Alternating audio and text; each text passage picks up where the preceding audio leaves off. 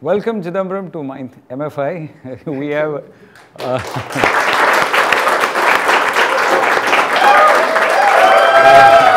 we had a proper screening yesterday.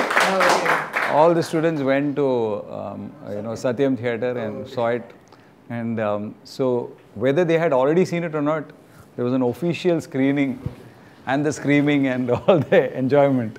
So welcome. You know, what really makes us want to talk to you about this is because I think, you know, there is always in a decade you get a film which is a breakthrough film. And what we have always felt is that when we've seen films which are huge commercial hits, we always feel that there's some, you know, compromise, there is some additional fat, something added. But when we saw Manjummel Boys, there was absolute, complete brevity and very compact storytelling, you know. How did you pick on this idea after doing a film like Janeman? What's your source? So, Sean, my friend and one of the co-producers of Janeman, so he knows this boys personally. So soon after, soon after Janeman's release, I was wondering what to do next, and people were asking me to do an even bigger comedy film and stuff like that. So I happened to hear the story, so I take the car, let's go meet them. So I went to Kutan's house. Oh. Siju David. So I went to his house and he has gathered almost all the boys there. Some of them and I saw Subhash. I met Subhash there. So I didn't know who was who. So I just shook his hand, and the friend said, "Even I had a poet to other." So that really struck me. Okay. Then we sat and they narrated the whole incident, and it really I didn't know I just knew that some boys went to Kodaikanal and had some issue and they came back. Then I heard the Guna element, the Devil's Kitchen backstory, and realizing that Subhash is the only guy to come out of there alive. And so that time I knew there is a cinema in it and people should know about this story. So that is how I arrived to Manjummel Boys. So when you're looking at the story and you heard it, I mean, did you have any particular idea that after comedy I'm going to do a survival drama? Did you see it as a story first, or no, what? So it was like a movie. I didn't think of genres. I didn't think of as a survival threat. I just, as a story, I didn't. For me, the shift was not I think comedy was a much harder genre for me. This is much more me, I guess. Yeah. So yeah, a shift was not a problem for me. There are a lot of areas in the film which sort of goes back. There are 3 cutbacks to the childhood, to the hide and seek, to the water swimming. You yourself, as a child, you grew up on films. You went to film sets often. Yeah. So what was your experience of working as a child actor? You're the Malayalam version of Kamala Hassan. Working as a child actor, I didn't like the process, to be honest. That's why I didn't act anymore. But it opened up a lot of windows, and I from an earlier stage itself I understood how this thing works and how a shoot is and even my father is also an associate director. So it was it was not too alien, not a very alien space for me. It felt like I belonged there. So yeah. Sure. Did your father's dreams some way get imprinted in you? Of course, I think it's being channeled. And he is very happy that I go to he wanted to be a director. He's a director, but he is telling me what all he couldn't do that I am doing, and it's making me very happy. And amazing. It's good to hear that. You know, a lot of people in the film industry, they say nepo kids and stuff like that. But in reality, a lot of people actually, more than nepotism, is actually the desire to win and succeed in a field. You kind of inherit it, and then you know how difficult it is to do it. Yeah. A.R. Rahman's father came and struggled in Malayalam, and you see him successful, but Rahman's father couldn't see it. So the father must be delighted seeing. If you're a nepo kid, you will only get one shot. Yeah. That's why you have to take care. Yeah. So yeah. No, no, but what I'm saying is that it's the desire to succeed. A lot of trade is like passed down in families. Like if your father is a Kathakali artist, you get access to Kathakali like very early age. Yeah. So that access is not your like you can't. Nobody can blame on you like because you have an early access to that. But still you have to nurture it. You have to practice. Yeah. As I said, you only get one shot. Yeah, yeah, absolutely.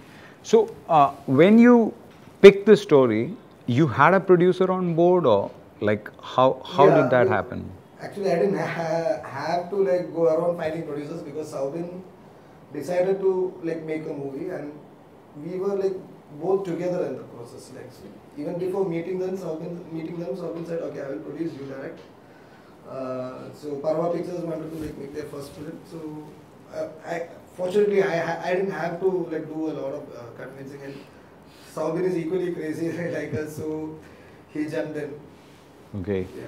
So when you got this thing and you have these 10 odd characters in it, so what was the obvious casting decisions you were doing? Casting, I was very particular that the chemistry between the real boys should be reflected on the screen without forcing it. So I selected another bunch of Manjummel Boys from my circle, and of course acting is the first priority. But there were a lot of combinations, and finally, and it was not like, I didn't go, this was not the initial cast list. It changed every week, so I have this cast list board, so it changes every week. They will come and say, my photo is still there. Who came, and like, so it was not easy, and it was, we, more than shooting, we spent a lot of time together. Yeah. Yeah, and so I think that really translated on the screen. I didn't have to force their friendship, so it naturally came. Like, I don't think we can like artificially get it. So it was there, so I just put cameras around the place. Because you eventually, when you were going to make the film, you were in discussion with Shaiju Khalid and the art person.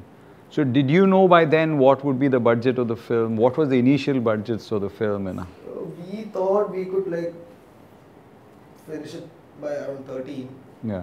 But I knew it won't stop at 13. But the producer liked to say that 13. But that's not the reality. You can't like, budget on paper is not reality. Really. So I knew it will come around 19, 18, but I think we finished around 20, I think. That's brilliant. A lot of unforeseen things happen, like, because we are doing it for the first time. The workflow we had to like find. Yeah.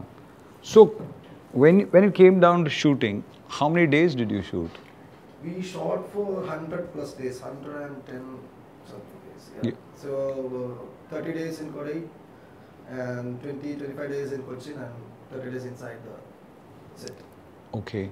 And when you were inside the set and you had to build, how long did it take for you to build the set? And it took 4 months for us to like find a place, and like, because it is not a conventional studio floor, so we had to start from scratch.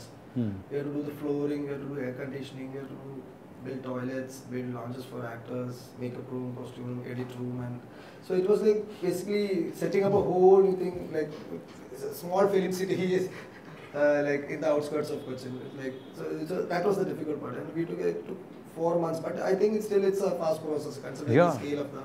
It's quite a big. Yeah, and I went to the set. Like when they started like excavating and like started like before like they started doing anything. Then I went to shoot. Then after 1 month I go back to set and I go inside the set. I was like totally astonished. But I didn't expect this. No. I was like, okay, but the CG panna. Then I went inside and I was like, God. Yeah. Because it's totally Ajay and Charlie Sari's home. And so when you actually went into shoot, when you went for a recce, when did you first get into Devil's Kitchen and actually go down? That's one of the best moments in my life, I should say. Like I will always remember it. So we went in the first time. We didn't have permission. I don't think there are no forest officials. So we didn't have permission. So we had to systematically bribe the forest guard there. So he asked us to come at 5 in the morning. So that in Kodai, 5, it's very cold. So 5 of us, like we had to park our car like 5-6 kilometers away. We had to hike through the pine forest. like proper thieves. Then we reached the Guna and reached the main area of the Guna where the tourist has access. So this guard was waiting for us there. Then we gave him the money. Then we jumped the fence, and before me getting in, he gave me a lemon and what do you say, an iron staff. So this is the negative energy. So that built up.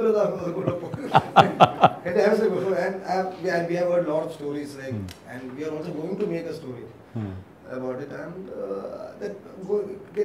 we were all very scared, because not because of the ghost and anything, but genuinely scared for our lives, because there are a lot of holes waiting for you, like here and there. It's very well hidden.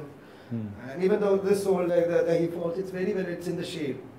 First time I went and I stepped on that, because it is on the natural path. And that's when they got say then I stepped back, and we can't find, because the grill they put in the end of the film. After 15 years of sedimentation and like all this, broken. And it is not broken, you can't see it. You don't know where the hole is. It's somewhere here, because it's well hidden, and it's like that. And so I saw the bats coming out. I got a skull. The first time I got the monkey skull, like, when I got inside for the first time. And that place really smells of death. And that smell was the only thing that was missing in the film. It has a big effect on, and it humbles you, and it's huge, and it's prehistoric. It's very older than our civilization. And so it was a very special moment going inside Goda for the first time. So when did you see the what do you call Guna as the film? How old were you? What impact did that thing do? No, as a kid, I don't remember if I've seen Guna in like TV, but the song was always there, and I saw Guna like for this movie like as a part of research. But I didn't watch it fully, but because I was skipping, I only wanted to see the Guna cave part, because I don't want too much influence from that film also. So I kept a safe distance from that film. So it's pretty amazing, because you have a survival drama, you creating the entire visual based on one visit of Ajayan Chalasheri. He's keeping it in his mind, he's rebuilding it, and then you have got a memory of a person who's actually fallen in. So you're reconstructing that visual from your memory, and your audio you're recreating from people's memory of that thing. So what do you play is the role of memory in this film? Role of memory can be very deceiving at times. Yeah. So what I did, I interviewed each of them separately. So I don't want like any crossovers. So all of their accounts are like slightly different, because it's been 15 years, and you will be like, you tell a lie for a long time, and you think it's the reality. So that happens to everyone. So I interviewed them separately, then I interviewed the driver, then who gave a totally different perspective. He's an outsider. And he was like, this guys are like, they were asking for it, and because they are like reckless people. So I interviewed them separately, then I cut it together to get the narrative. So I stitched the narrative with their words only. So my script is actually a long interview. Wow. For this voice. So from that I like started writing. I put poems, and the stone falling and all, it really happened. So when I told the sound guy, wow, this is like the sound guy really like it locked on that point, because it's a pure atmos thing too. Like so a lot of, you don't get to do that in a lot of movies. So yeah, so every department had a thing to, and the soundscape, so we went inside Guna case around 7-6 times after that. So we went inside, we took measurements, we did LiDAR scanning, and we took molds from the same rocks. Wow! Okay, So it looks like. we took my VFX supervisor inside. We took Sushin Shah inside. Wow! To feel the sound, to smell it. This is Guna, and now you can go and do the score. Okay. So yeah, and we took the carpenter, we took the detailer. So it was like 7 times we went in, 7 times like different departments. I was very keen everyone should do that. And every time me and Shaiju come in. So we went inside different seasons, different timings of the day. So sometimes it's very dry, it's very pleasant, it's sun is hitting, and sometimes even if it's raining, it's a totally different. So the Guna has different moods, the cave. So that's why I used the different climates in the rain, after that, so it's the change of the mood. It's a very immersive experience. So when you were doing the prep, inside this, you have a major soundtrack as an idea. Did you have this soundtrack idea in your film while you were writing? Yeah. No, like soon as I heard the story, I asked the production to go buy the rights, because if we don't get the song, we can't do this movie. Yeah. So I was very keen on like opening the movie with that song and ending it. So I had that idea, and I will play the song when I narrate the song. And the Kuri Subhash is coming out of the hole, and I play the song, and it worked. And I tested with a lot of people. Whoever comes to me, wait, listen to this. I tell them the climax and they play the song, and it all worked. So that's why like it was a decision from the scripting. How difficult was it for you to get the audio right for that? I don't know. My production dealt with it. I think it was easy, not very difficult as we imagined. But now it is very difficult because I need to buy it once more for Hindi. Oh. Now the prices have gone up. Oh, okay. So, what? I mean, did you at that time ever get in touch with Kamal while you were making the film, or was there any of this? No. We didn't try to connect with him because we didn't know like he will work. Like we don't know Kamal sir. We only know Kamal sir like we have seen in pictures. We don't know him as a person. So I like, no, let's not distance. Let's finish it. At least like show him the trailer after we do it. And actually, we came here to record his voice like. During we were me and Sushin. But unfortunately we couldn't meet him that day. I think that was good. Finally we got to show him the film, and the rest he invited all of us here. So we didn't try to contact him. So in your sound design, who did your sound design? My sound design is by Shijin Hutton. He has done a lot of me. He did Haider, Jaga Jasus, and he did the latest one was Scam. So he's also from Kerala, he's from Kannur, and he's also Sushin's schoolmate. Oh. So the sound department's all Kannur squad. Oh, whole Kannur squad. And my mixing engineer is Fasal. He did mixing for Churli, Valiban, and it was all done in Kerala? It was all done in Kerala. The mixing was done at his home studio. Amazing. We only took it for mastering to outside.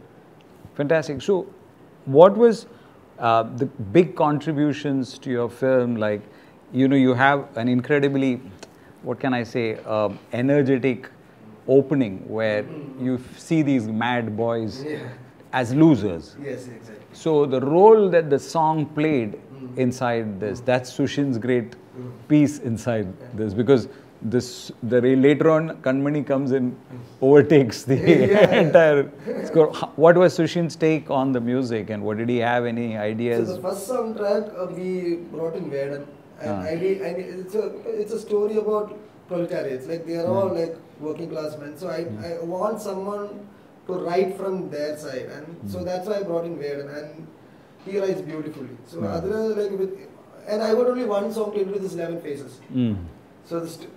So the song should have who they are, where they come from, and what they do.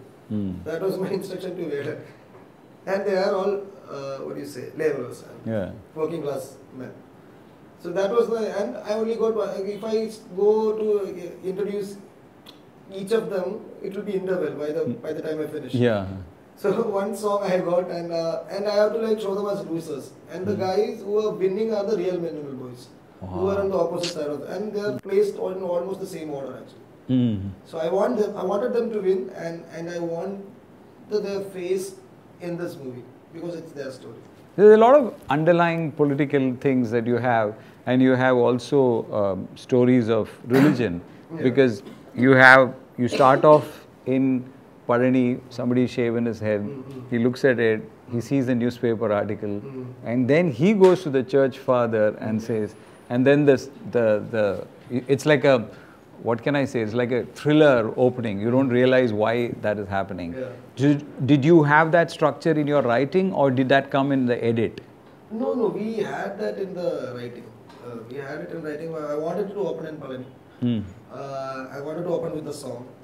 And so the underlying thing is why the Murugan element is because Murugan is the Kurni Andavar. So it is Kurni is Kodai. And also he is the Guru Guhat. He is the master of the caves. So I think he should, of course he should be in the film. That's a very nice mythical overtone that you have in the film. So while shooting, I mean, you have this, I think one of the most interesting pieces of cinematography in recent times. Shaiju Khalid has really done an extraordinary work. How long was the prep? What was his contribution, and what do you think makes this work on his like so significant? So I was very keen on getting Shaiju Khalid, because this is such a big movie. I need the best mind out there to shoot this and I was very nervous to see him. Like, we haven't worked before. We only I haven't even met him before. We only know about each other's existence. So I met him, and he's a very, very nice guy to work with. Very chilled and very down to earth and very humble. You don't feel like you're sitting with a big cinematographer like you're sitting with Rajim. Oh my God! I was very keen to bag him. So Saubin is very good. They have done Kumlangi nights. Sudani from Nigeria. So Saubin sent me there. I told him the story, and he was instantly hooked. Then he understood and he haven't done any large scale films. All his films are under 40 days. Oh. So this is also his first film that he's shooting for 100 days. So like we were both learning together, and he got fantastic ACs and gaffers, and we lit the whole Guna cave, and it was like perfect. If you look like this, you won't feel it. It was perfect daylight, and we shifted tones on shot, and we shifted exposures on shot when the cloud comes in. So a lot of things like that, and we had a huge light mixer outside, and it was like on call. So when we say rain, the whole thing, there's one shot, there's one pullback shot, the whole tone and the lighting changes, and it was all a bit experimental, so it was game. Yeah, because one of the great things after Aravindan's, who had distinct looks from Poduval is so different from Chidambaram to, Kumati. This man has done similarly, when you see Kumlangi Nights, it's so different from Sudani, so different from Joji. He gets the landscape in, I think. And he's very good, and I think his lens range is between mostly 25 to 50. He doesn't want to go beyond 50. So it's always wide. And for this film also, and for the aspect ratio, we chose for the 185 because we needed more height. Because if you're shooting an ocean or a desert, I think the anamorphic works for you, But this has more height, and because when you go to big mountains, if you're seeing a mountain for the first time, it actually is a bit intimidating. You have to look like this. It goes from your island, you have to look up. So I wanted that feel in the movie, and it works better in an IMAX screen or a big screen, so in a flat screen. So lensing was most of the time wide. So I always say, Shaijuka, I want scale, but I don't know how. There's no dance or anything, but I want scale. And it should look huge. So we went for a red, which I think Monstro, which has a big sensor. So even though we go for a 50 mm, it still feels like a wide, and it is like a medium format camera. We like to approach like that. Yeah. So I think I felt that there wasn't an extra shot in the film. Every shot was perfect, and also there is details of small close-ups which bring out incredible amount of texture. There are shots which surprised me in the pulling sequence in the end, where when they let go loose, and their feet sliding, and even in the wide angle, it's difficult to say it's a set, because the feel is, so it's a combination of lighting and texture and so many elements of tones that you have managed to get in.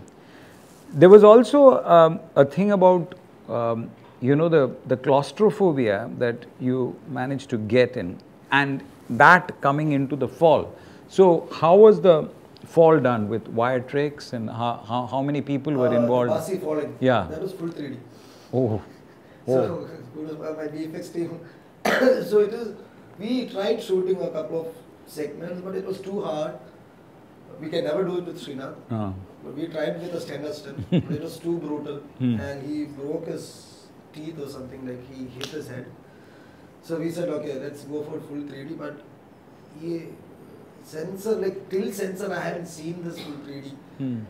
And I was very nervous how it will turn out. So we had to dim the lights, you don't have to see it fully. So that adds to the feel of it. Only the last two shots are real.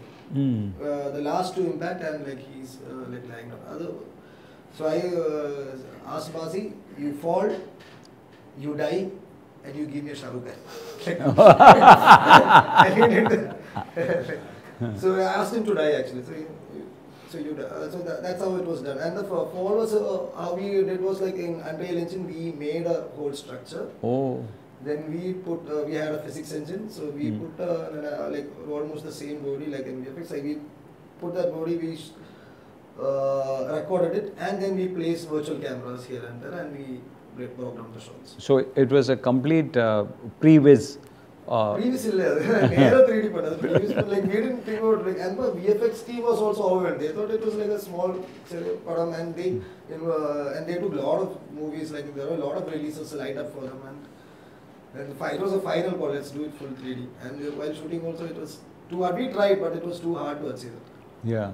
But when he's being pulled up, you said you had wire people coming in from Bombay. Yeah. So my stunt director is Vikram Dahiya. So it is a very technical job. Right? Because the rope pulley system was very complex, and there are like 3 ropes for one person. The rope, the set rope, then the one rope which is like actually like holding it in place, and 2 other ropes to like adjust its position.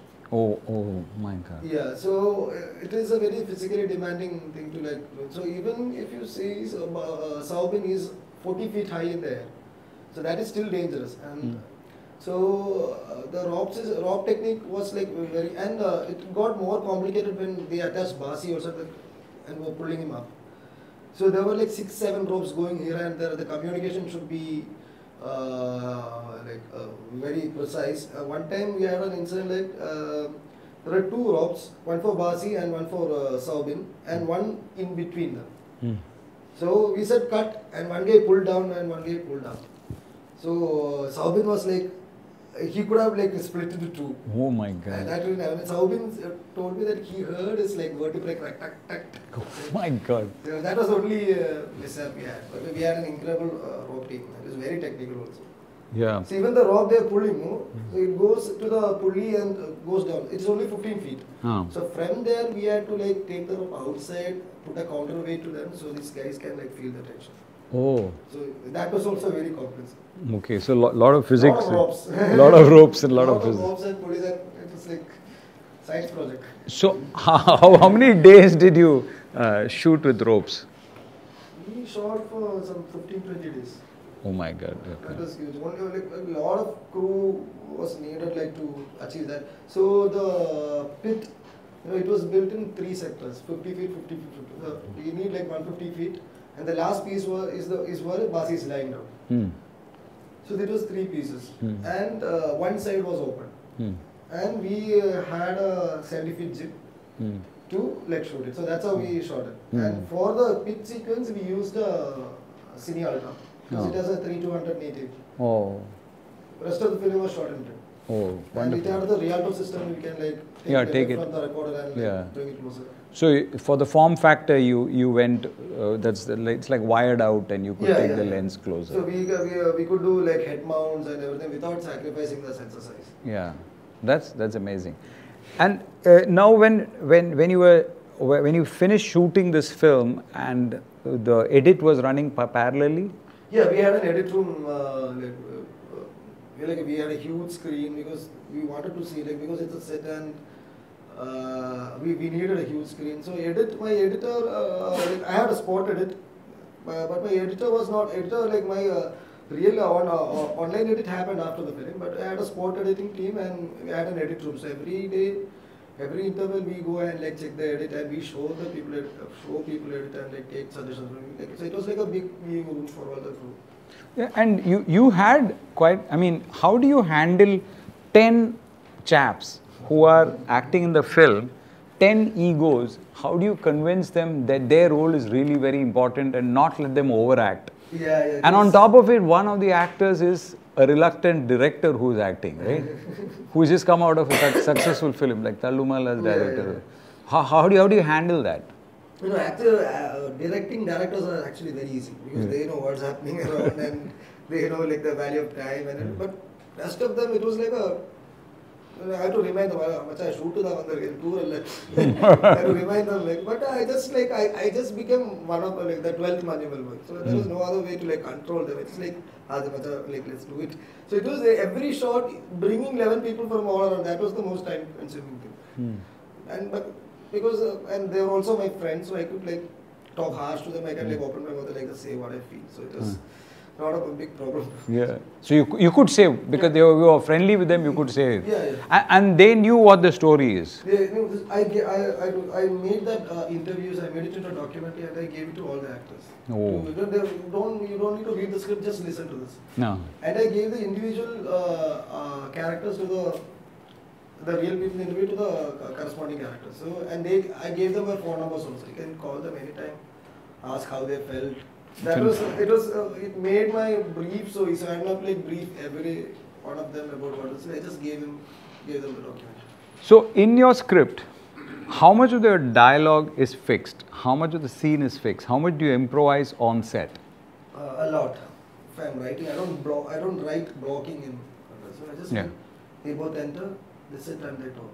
I won't say how they walked in, like why, like he pulled a chair.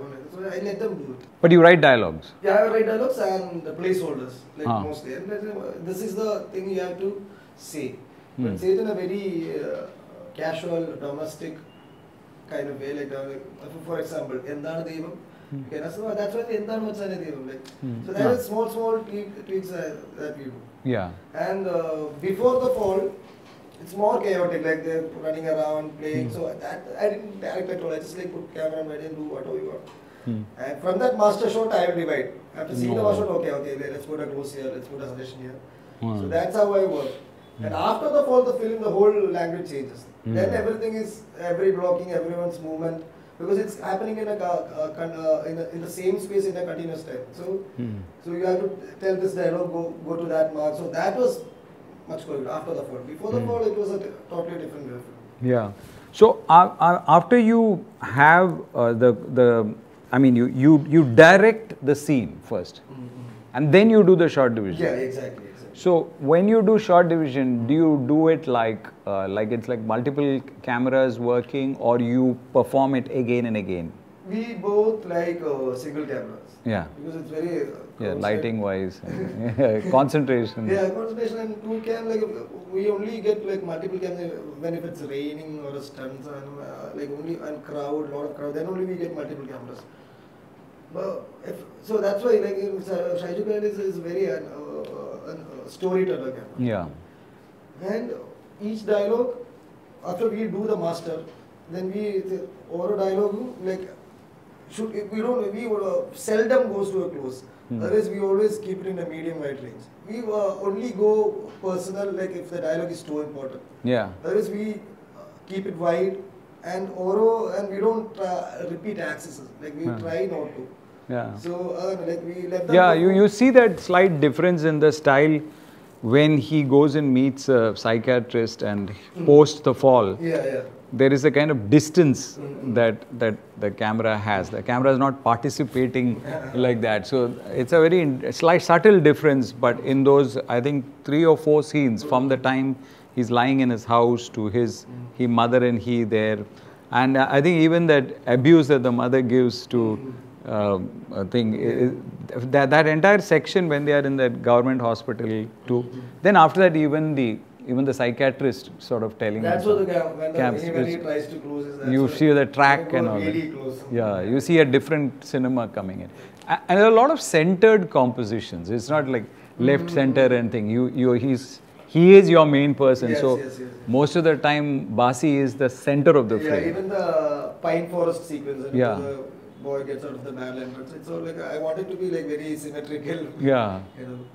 Even when the children were running, you had 4 boys, you had roughly same space here and here, and you had composed them in the center. Yeah. So I found that a style kind of, as a style, because you have a lot of sky and the flow, and similarly the water and the thing, So there was some kind of openness, even the destroyed, what do you call, factory.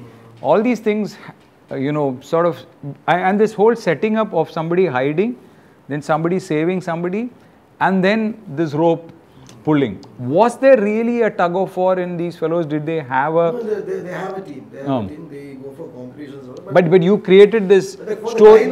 You created the story of them losing and winning. Yeah. They losing in the first place, but they turned their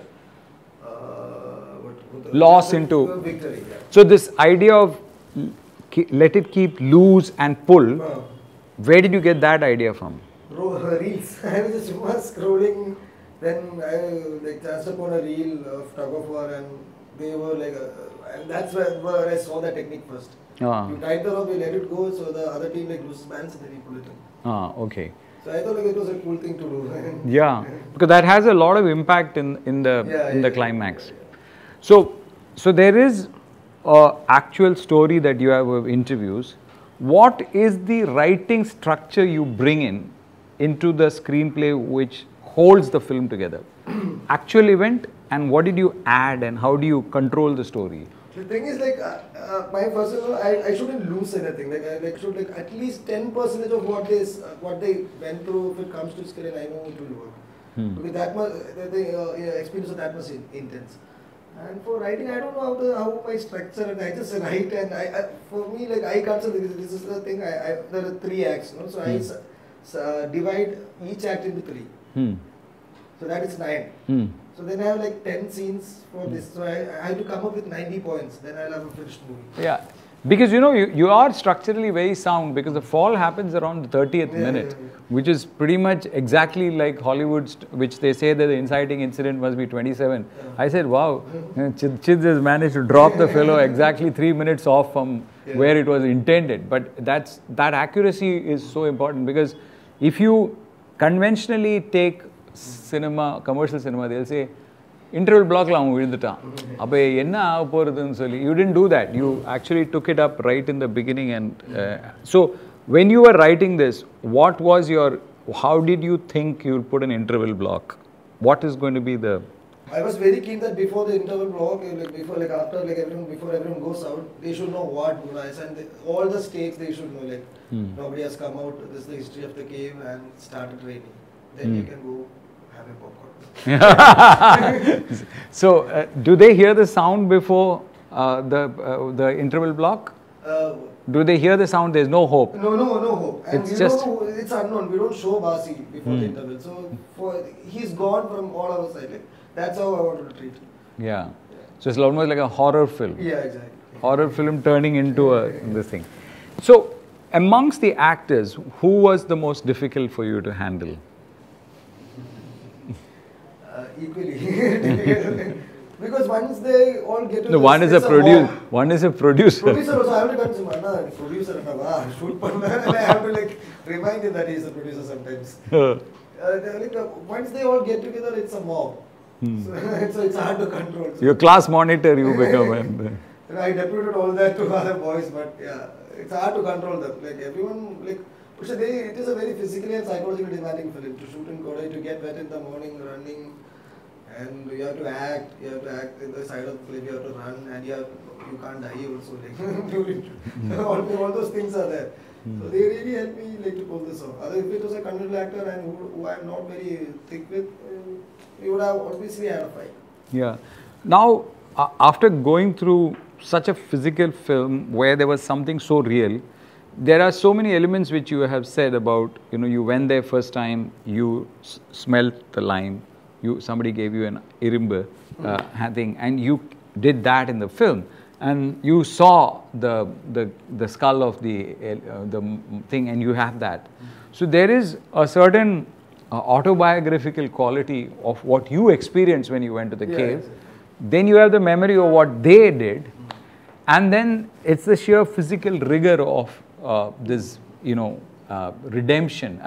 What I would call resurrection. And that, when the person comes out and he sits there, that poor lady coming and saying, touch his leg, because he's like God, he has come out of death.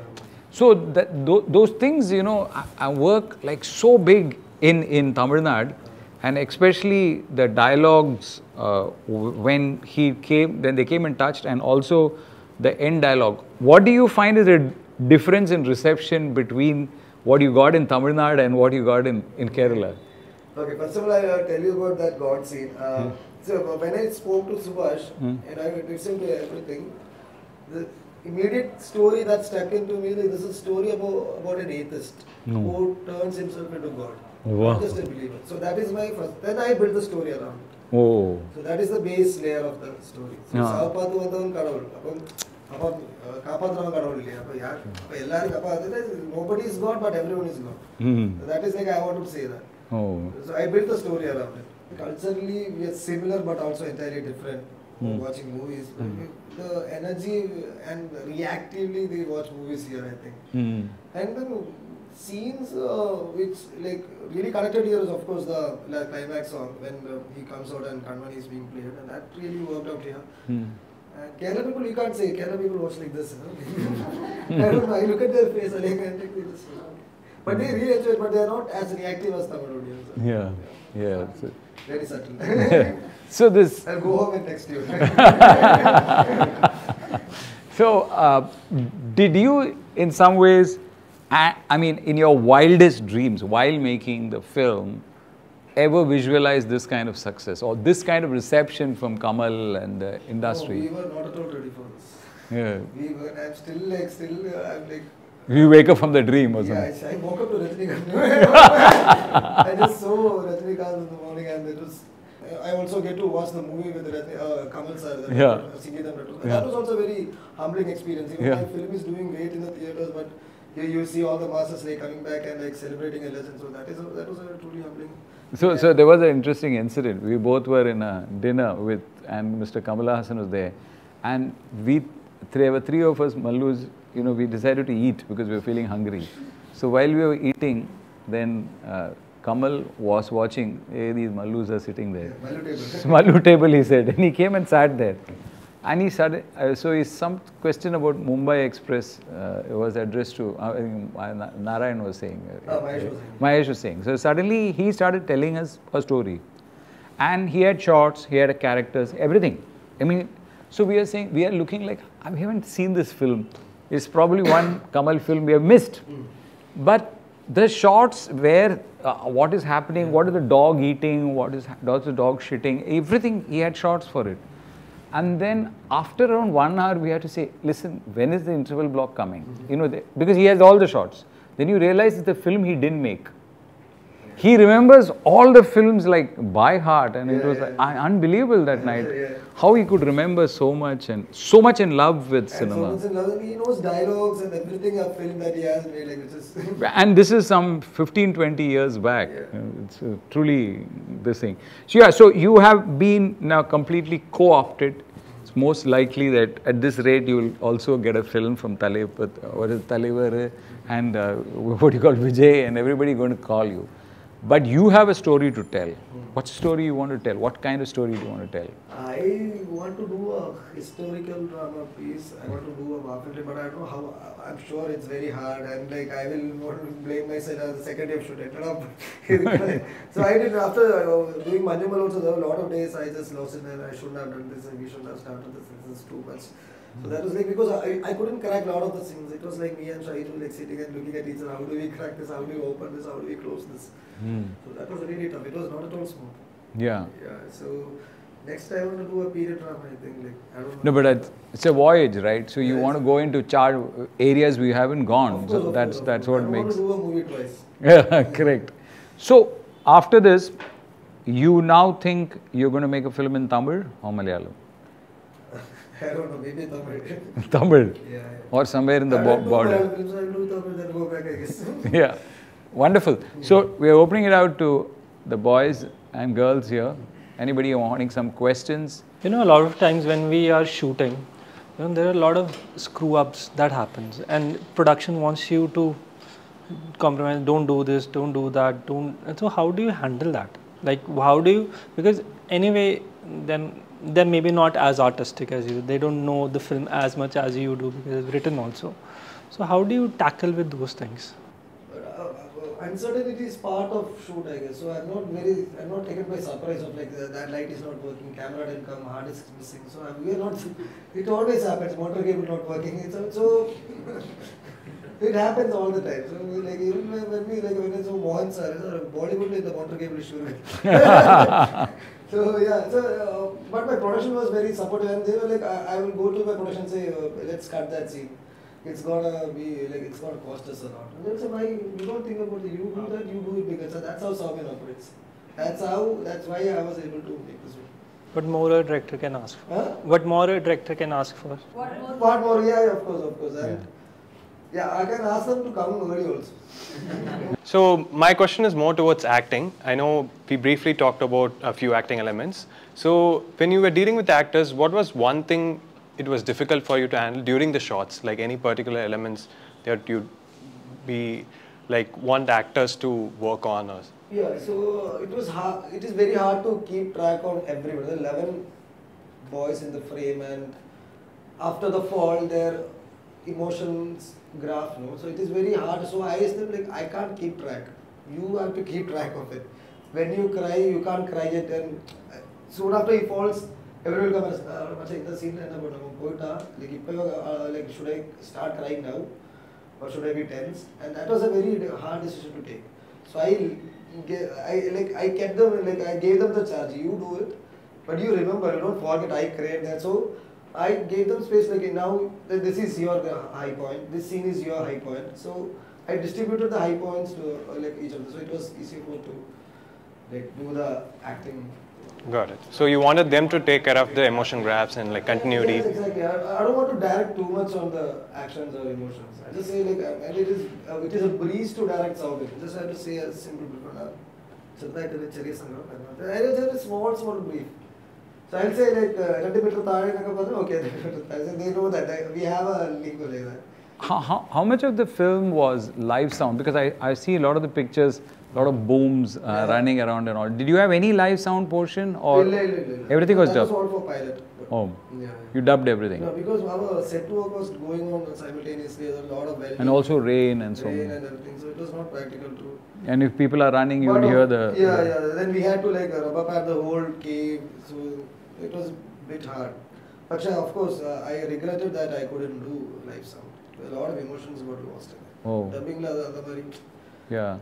So what was it to sort of relive the film in the dubbing theatre? How long did you dub? We dubbed for like 2 months or 3 months. There were a lot of characters. And Chennai dubbing was very fast. And like super technicians and like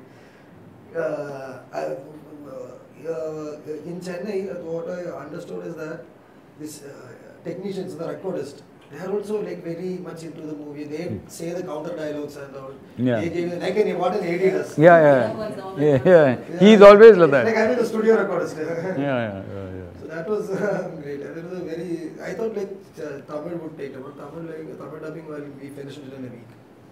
Amazing. No, about the casting of, since you spoke about the Tamil actors, the casting of the Tamil actors was really quite well done.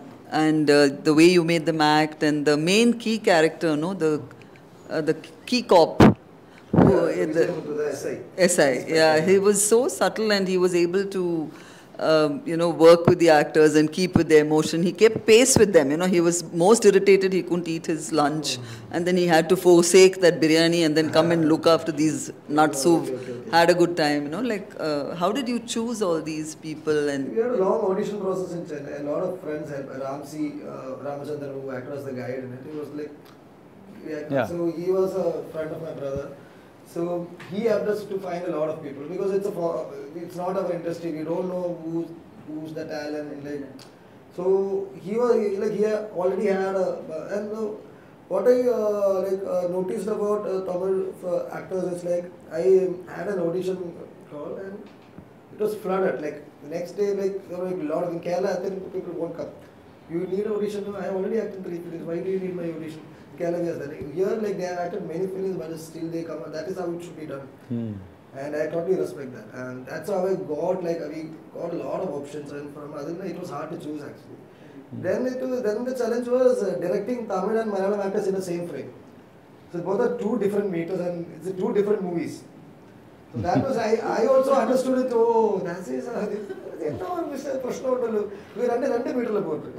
I had to like bring Tamil down and Malayalam Punjab to balance it. Which is what I noticed about the cop scene, you know, because he had to come down. He was Yeah, he actually had to come down. overacting first and then he came down. First, I want to thank Rajiv Menon so for making my dream come true to see you. I want to know, how did you create a Subhash, that arc of his character? Because all the time I see, when I see this, after seeing that movie, I used to go in the street and just screaming Subhash, Subhash, wherever I go. That's what I know. I told you, so I identified that this is a story about an atheist becoming God. So that is the arc and that is from his life only. So I didn't like, I had to make it. A lot of the arcs I like taken from that made my life, as well, my job easier. So I have two questions on the story. One is the mother-son relationship that you wanted to show between Subhash and his mother. So to me, it felt like she was a lot closer to the second child. There were very specific shots where you showed she was sleeping next to the second child, and that probably did that cause the nightmares for him? Because eventually when she comes and sleeps next to Subhash towards the end, it felt like he got all right. The thing is like, you remember the scene where Sixer is calling when he wakes up? So remember the scene where you hear his voice for the first time, he opens his eyes. So there is a montage of him like a small Subhash waking up, maybe a nightmare, maybe he felt cold or something, he goes next to his mother and sleep. Yeah. And that's the most comfortable place, warm place. Then we immediately cut to his, which is a wet, cold place and it's dark.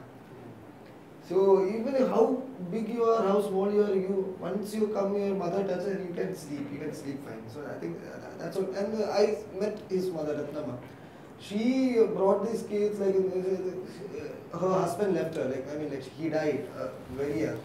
And the second child was only 2 or 3 weeks old when Subhash's father died. So she brought up these two brats. and she's a very strong woman. So I wanted that character to be there in the film. And I want like even this big grown man, like he can't sleep, but his mother's touch can like make him sleep. And you know why he had nightmares? Because actually he couldn't sleep for the next 6 months. But whenever he closes his eyes, it goes dark and it takes him back there. So he couldn't close his eyes and sleep for 6 months. And now also he has some problems because his trauma was not addressed back then. It was not known like there will be PTSD. Awareness at the time. I have one more question, sir.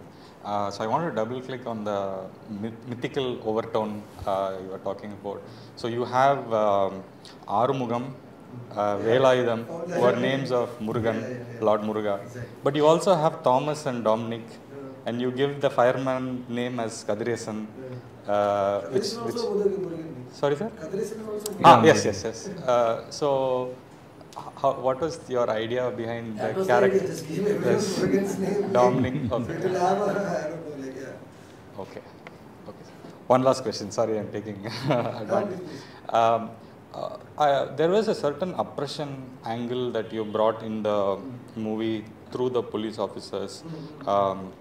While the anger was very true, like, you spoiled my day, was there any other reason why you brought in that oppression angle into the movie? Because it happened in real life and I actually toned it down. It was much worse. They took all the money from them, even after the rescue. If they are living there, they carried their purse. They were only left with diesel money to get back home. So in reality, it was much worse. But when making the film, I thought it was unwanted. So I just stick to that part. And we can't blame the cops also. You are not supposed to go there. And a lot of murders happen there. And they murder someone and they report it as an accident. It happens there all the time. And it was also a time after the elections. The whole reshuffle of the police station was going. How did you work with music? Music, Sushin was very, he was very enthusiastic to score this thing because he was also doing for the first time like this kind of a movie. So my brief to him was, for the cave you should have a theme, and we used horns, like old war horns for it. So it creates a feeling of some, I don't know, very Stone Age, prehistoric thing, very ancient thing, which is there's some the cave, other like that. That's why I use the horns. And while we getting down, I in the sound design, I asked the sound design to, I need the sound of roots growing underground. Wow. But you can, there's no sound for it, but you can imagine a sound for it. And there are like a lot of synth sounds, like it's coming from the hole. It's like a hungry stomach, burps and all coming. So that was the brief. Like my briefs are very abstract like that. So you're almost in the Vairamuthu zone. Because Vairamuthu has the favorite line, Kadumparai Thandi Veeraha Vandu Kannalan Muham Paathu. So it's like Kadumparai Thandi, like you're just going, the Veera is going down. Yeah, it's a very, poetic thing. This is actually a little out of the movie, but I generally wanted to ask, because filmmaking is, today you had a big release, now you're having, now everybody's liking your work and everything. But your last movie released in, I think, 2001 and 2011. So, 3 years. So, how do you take on to that? No, yeah. No, not survive, but now I have to do this. Like you must be, now after this also you must be, how do you, because you put in a lot of time thinking about this, then there is a switching process. Now you have to think about a new story. How do you do that? The thing is, I take my own sweet time to like arrive at the story, write it. So I think the intervals between my films will only grow bigger. I think 2 years, 3 years. I think you need 2 years, 3 years to like think that amount of film. When you start writing, do you also feel the reference? Do you feel that your previous work is a little coming into that, or how do you maintain that? Not just from your previous work, from all the works I have seen. It's very subtle. You won't even know if it is like channeling through you to it. So I think, yeah. How do you keep yourself in check? How do you keep that in check? I don't know. I will tell my narrate the story more from the power. Like I've seen this somewhere. If you've seen this, okay, you won't even know what all influences. All the works you have seen, all the movies you have seen, all the paintings you have seen, like it will always have a very subconscious underlying effect on you. Hi. So the first question that I had, the reason that I came today was Sir asked that question, if the tug of war really happened in the end, or like what was the situation. That was my actual question. But since you told that it was done for the climax purpose, what was the actual? Actual, if you show the actual thing, it will be very boring. Like they just pulling him up, and that's it. Like all the people. Right. Because throughout the film, it felt like a very natural, like almost a docu-feature film till this point. So that was my only question that I know. For the climax, there should be a bottleneck moment, then the great release. So like that. It was purely a cinematic choice to do that. In real life, the Fire Force people, these boys were like sent out. Oh, okay. That's what I. Yeah, only 3 people remained. The rest of the boys were sent out.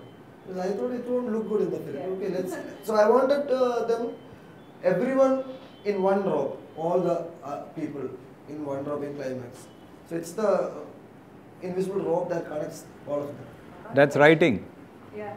That's writing. Because what you have done is you have made the losers into winners, and then you have one person coming and telling keep it loose, and there's a strategy to win when all is lost. The other thing that I wanted to ask was the first thing that I watched the movie, I think 3 or 4 days after it released. But what I heard, I don't watch trailers to films because that kind of, I don't know, I don't usually watch. But the first thing everyone told was, this is a theatre film, this is a theatre film. So like, and it has been running for a very long time now.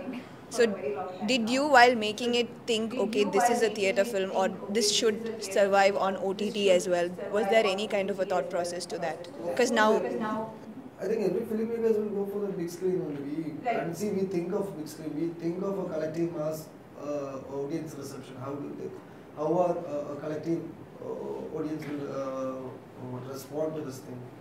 So we think like that, I think. And we don't think, okay, this can be an OTT movie, so let's... Like I don't know. Yeah. And but my format, but when it comes to the TV, the screen will be full. There won't be bars or anything. So I thought about that also. Yeah, that's what I. Because the movie will be surviving screens for a long time. Many days have elapsed after seeing the movie. Yesterday, all our students went. I could not go.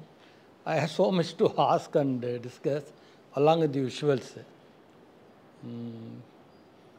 Everything appears to be something different, not like other films. There are so many ways we can look at the film. It also, I thought it's a right type of film. We should have discussed with students how to make a film. What are new things can be explored. That's what I have sent a message to Raju also. There are n number of ways a film can be taught. I never expected I will see a movie something like this on the screen also. And you nicely mixed up you made a lot of drama. I could see it. As you say that without drama people will not sit also. Some places we have to exaggerate. So that is there, and you are trying to connect their memories also with the things that is happening there. Those are all very good things. Rarely people do it. I use that cutbacks also to reduce the fatigue of being inside the cave. Really show the audience some sky, some open, and then you bring them back in. So it's for that. It's like a breather. No, it is rightly used. I think there was another thing that Sir was, Chidambaram was saying, which actually Sir referred to, and you had also mentioned, was about the scale. He kept saying he wanted scale, even though you were taking a close-up. And I think that sort of, is a very important point for every student to look at, because what happens is, if you just take tele with a very comfortable thing and say tele close-up cut, then what happens is the storytelling suddenly becomes like a TV serial. A TV serial is also telling you a story, and then when you just zoom in and you just see two walls, I mean, it doesn't look like anything. So that's one of the reasons why you need to be in block, and even then, you need to be seeing something which is telling you the story is big. I think that's an important learning, that there is some epic quality to that frame and the way it's being done. As you say, we only use very little, 85 mm, 135 mm. Barely there. Barely is there. We 40, 35, that is the range. We like to go closer to the subject than to feel them from away. So my name is Andrew. I'm from Kochi actually. We both are from Kochi. So we heard many of them tried to do the script but still left it. But what gave you the confidence to do this? Confidence is the time that I decided to make this movie. But I think most of them approached them around 10 years ago when the news came out about them. At that time, Malayalam film didn't have this much fun flow or scale or the audacity to do it. I think it was all before the OTT and everything. We didn't have that wider audience. And it's very hard for a producer like Saubin to come by also. Even though Saubin was the producer, we had a lot of investor meetings. So it was very hard to convince the investors because they don't know anything about film. They only think about the return of investment, who's the star, how many songs are there, fight will come, so you should, everyone, a lot of factors also. And the production designer, first of all, before going to Gona, I didn't know I had to build a set. I will shoot it in Gona, I will get permission. First day I went in, I understood this film is impossible. Then I understood why people abandoned this project. Then I got a production, it's too much. You can't shoot here, someone will die, I'm sure. Manjummel Boys 2 will happen. He will die, and that will be a movie about movie people trying to make a movie about so a lot of things were there. But then finally, my production designer said, okay, let's build it. And I never had them because we work in Malayalam films. We never even have a crush to build a set or we don't. He'll say we mostly shoot in available location in India also. So my production designer said we can achieve this, and my producer also said okay, then let's do it. Then the thing was where to put it. In Kerala we don't have that much huge floor. In Chennai the only 2 floors are there, and both shooting is happening. Then there is a Ramoji. everyone going to Ramoji and like doing it will be another, like it will be double or triple the budget we have. So finding a place to go, so we found a warehouse like in the outskirts of Kochi. Yeah, Perumal, yes. A lot of things. And now I know exactly because I also now I know why they abandoned back then. It was not an easy thing to do, and also the funds. Like somebody like all they were. It should be a lot of fun to do. Even to do this film, very basically, you need 15 crores to achieve it. Like very basically, without you can cut the caravans, you can cut the actors, you need to do newcomers and anything. Or you slim down the techniques, you will at least need 10 crores to like just to say the story. My name is John. I am also from Kochi. I really love the film. I also like Shaijo Khalid's work. So immersive. It felt so real. So the Manjummel church, there's a church there, right? Initially also it was shown a big church. So does it have any significance because in the end the priest conveys the heroic act with all other people? So does it have any? Church is a landmark of Manjummel. The Manjummel church is very famous. Manjummel Balli is very famous. So it really happened that way. It was the news clipping. He got it from Tamil Nadu, then he took it to the father. Then on Sunday he announced. And he was also like one of our boys went into the mouth of the devil. So it was like a very divine thing for the the resurrection comes through very strongly. It has a symbolic David and Goliath kind of thing that father like got from. So I felt like there is in Christianity like Christ goes into Hades and preaches among the dead and comes back. So I felt some connection like that. So he defeats death and comes back. You told that it was about he becoming God. So something. The apotheosis of Subhash. Yeah. No, I think there are strong mythical undertones inside the film, whether it is the Murugan myth or whether it is the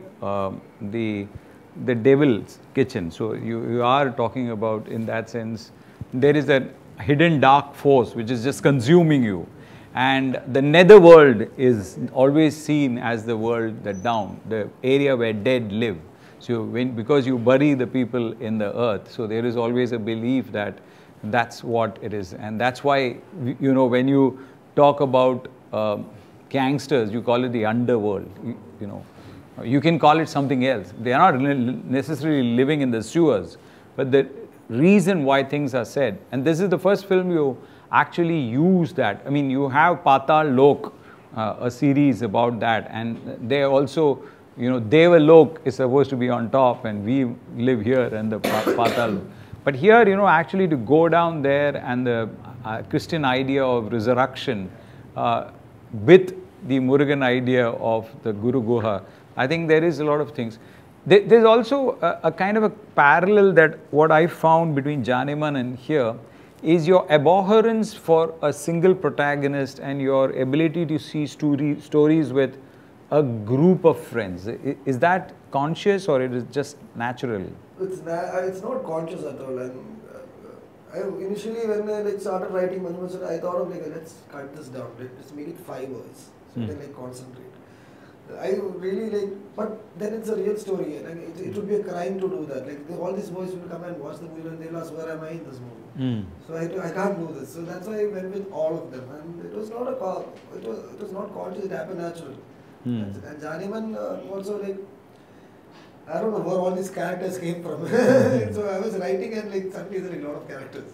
So it was not quite comes down naturally. And there also you have a very strong conflict between a pregnant woman and a dying person, and a person who's coming to celebrate his birthday, and then death on the other side. So Viralda Janmadinam, Viralda Maranam. You have that kind of a conflict coming in.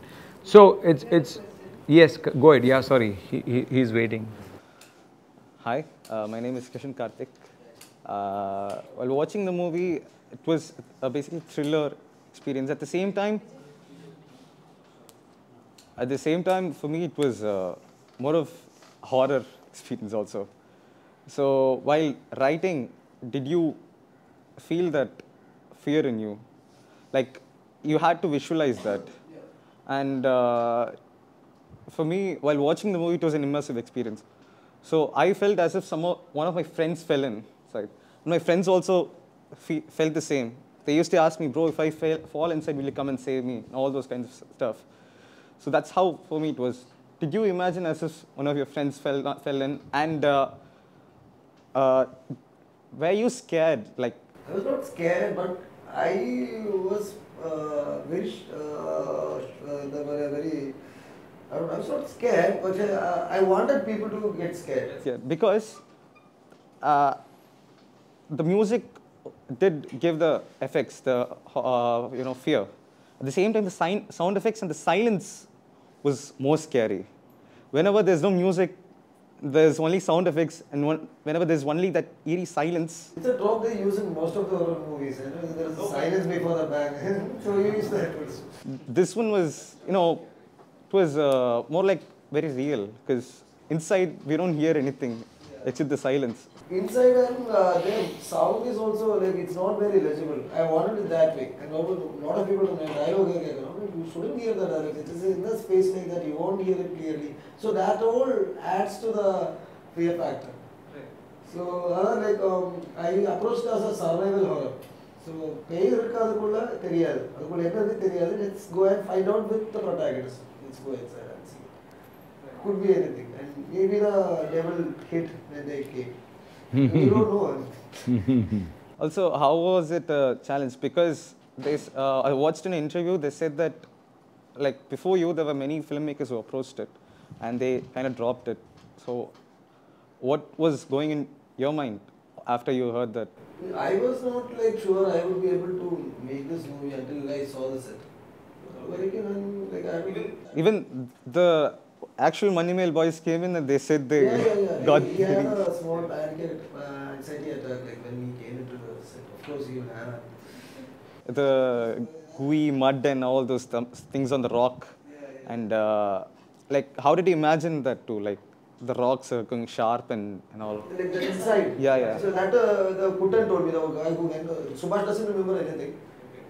Kuttan was also like full on adrenaline only to see, so he didn't also like notice the space. Like he was just move fast down and bring it up. But he said it's not a straight place. You have to go down like this. So then we made a 3D. Virtually we made a pit like that. Then we, as I told, we put an anatomical body in it. Then we understudied like how a body behaves and falls. Then we put virtual cameras. So that's how we achieved the fall. How is the what do you call? How long was Subhash stuck inside? First stuck for 4 or 5 hours. That's all. That's all. So by then the fire force came. He falls around noon, 12 noon, as I'm showing all the lunch time. Then he saved around sunset. So it's a very small thing. So that was a big challenge. So I have to make it big and the time and all the obstacles has to come. Then the time also that was. So you elongated time. I elongated time. Yeah, exactly.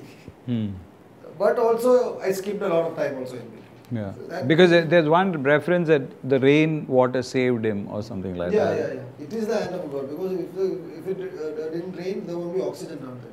Oh. Because there was water movement, there is oxygen. Oh. Otherwise he would have died. Kuttan would be able to go down also. He will also faint.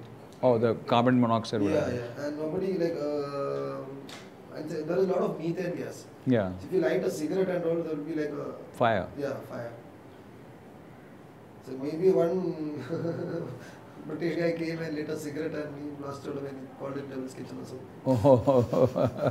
Also, I see when Kuttan goes and saves Subhash, in the film there's a scene he grabs him by the neck. Did it happen in real too? It didn't happen. What happened down there, they both don't even remember. Because Subhash was out and Kuttan was full on in his high adrenaline. So he doesn't, he just quickly. So why I put that was of course a horror movie trope, and it was his primal instinct of survival. He doesn't know where he is, he doesn't remember who he is, he doesn't remember his trip to Kodaikanal, and his extreme pain, and it's dark, and you only see a blurry light, and of course that will be the first reference to me. What is the one element that you think which was well received, I mean, which made the film well received by Tamil people, I mean, Tamil industry? Of course, that is I think the Kanmani song, I put it in the beginning. Okay. So the Tamil audience, okay, this is something familiar. So I think it helps them to ease into, like, rather than watching a Malayalam film, which most of them, it's very hard to understand what Tamil people are. So the Thorakatale Kanmani and Board the Tamil people, like, it's okay, this is something, it's familiar territory, come on, let's watch this movie. Of course, Raja Factor comes out. So Kamsar is not visible, but Raja Factor is like visible and audible. I had one more question on the character arc of Abhilash. For me, he was very interesting.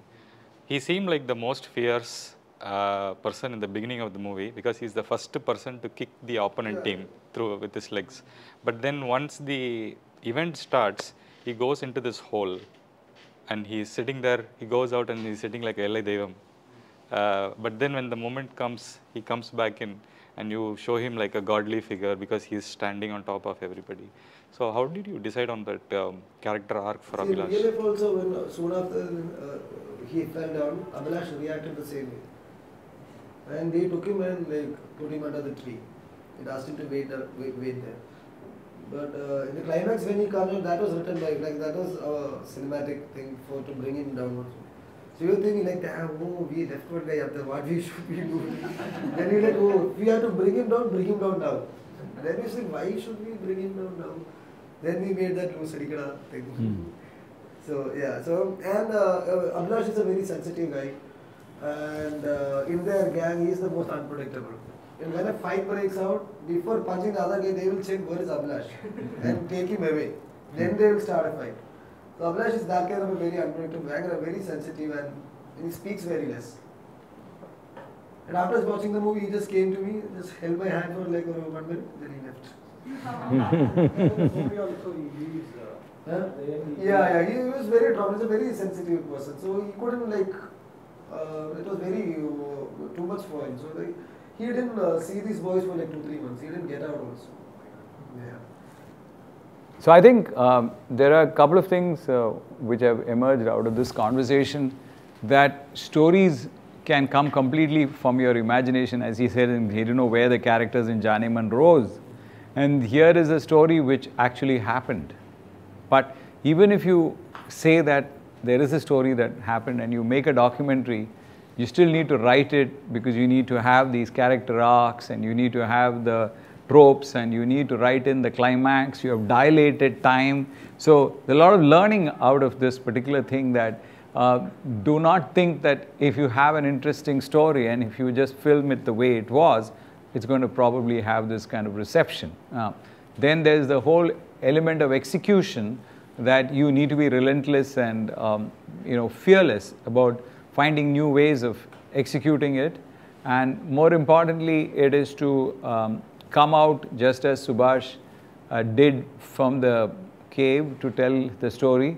He's come out here to share his experiences with us and show us the light. And thank you so much, Chid, for coming in. Thank you. Thank you.